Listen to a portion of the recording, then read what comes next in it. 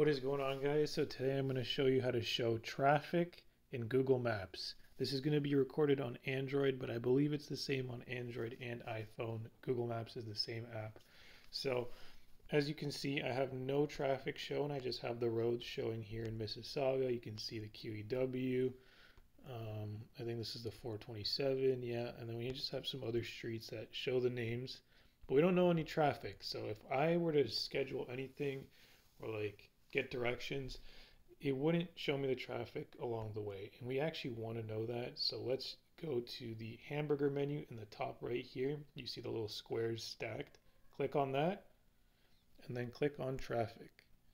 So now if I click X, you'll be able to see the traffic. Green means good, like clear traffic, nothing abnormal.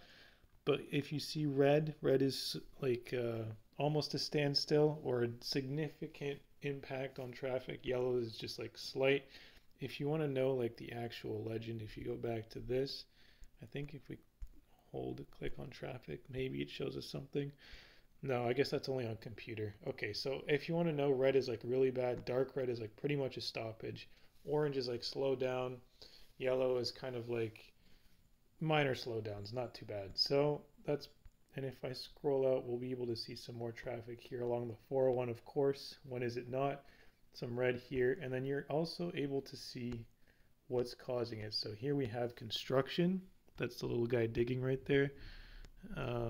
If we scroll further up, let's see if we have any causes of this slowdown. No, maybe it's just people are just driving and clogging it up. There's no explanation, or it's just not reported on Google Maps. Sometimes we'll be able to see like an accident and it'll show like a little car collision thing, but I guess not right now. So if I scroll further out, we can see a bigger picture of traffic. It's really bad in the Toronto downtown area, I guess, but you know, it's late. It's 10:40 on a weeknight, so lots of green. And yeah, guys, that's pretty much it. That's how you view traffic in Google Maps. Turn this on. I'd highly recommend. Hopefully you found this helpful. If you did, drop a like. Don't forget to subscribe. Thanks for watching.